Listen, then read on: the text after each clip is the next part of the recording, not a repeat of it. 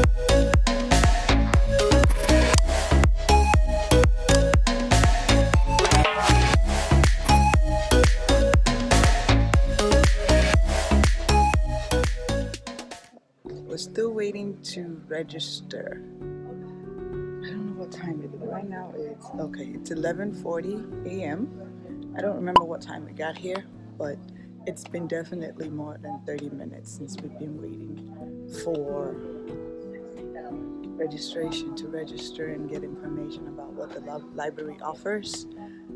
So yeah, we're still waiting. I'm kind of tired and I'm hungry, so maybe we'll go to the nearby breakfast place that we usually go to eat. We'll see you guys on our next one. James, you want to say bye? No problem. Thank you. Alrighty, so then you would go onto our main website. You would go under events and classes. And then once that loads through, you can actually go to all events or youth calendar. Like I said, I'd suggest all events, and then that'll bring you up to here, of which you can change the age group on the left-hand side right here. And then it'll show, obviously, the entire calendar for the current month. Maya. Hello. You're so nice and sweet. Here's my ID. Thank you very much. And you said 2? Or a credit card, debit card, or driver's license would work too. Okay. And then this is the current address, correct? Oh, yeah. Okay. Okay, so what was this? You can choose whatever card you would like. Oh, that's cute. Let's do the one with the bird and the animals. Sure. Now, the other option for him, we do have a fines-free card, and that's going to be for children who are age 13 and younger. Okay. So obviously he's 13 or younger.